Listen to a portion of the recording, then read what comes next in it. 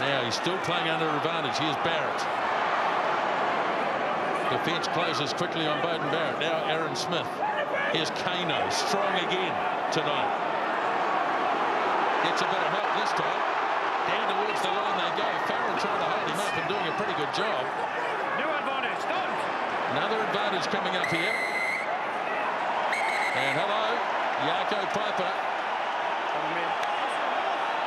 No. Vem kan det vara? Is that normal, sir? Is that normal? No. Look, you might know it's him to roll away. You're blocking the ball. What is a Maul, sir? No. Well, they've lost Owen Farrell for 10 minutes.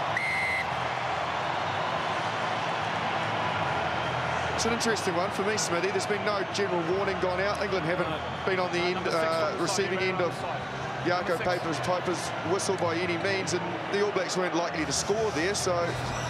He did a great... You talked about what a great job he'd done here. He held on. He had to hold on to Kano. That's not easy. The second momentum comes from the All Black. The second wave hits there. He's still holding on. He goes down to ground there. Where does he roll away to?